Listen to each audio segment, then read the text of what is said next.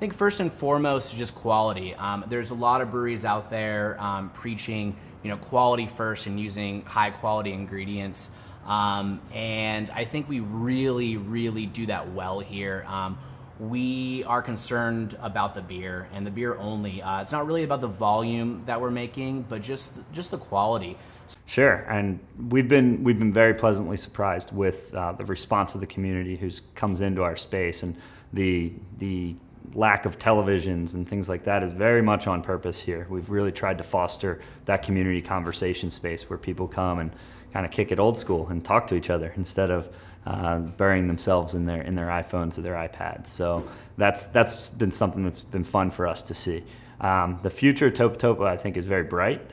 We have the ability to expand and bring brewery fresh beer to more people in a variety of ways. So we do have plans for some satellite additional tasting rooms where we can serve different communities outside of Ventura with a similar type of aesthetic and similar type of space here where they can come and enjoy brewery fresh beer.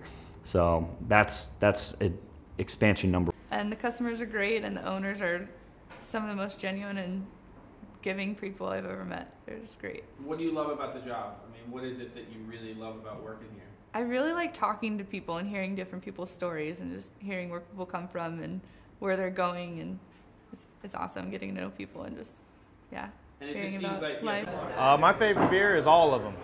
You can just pour me one, I'm happy.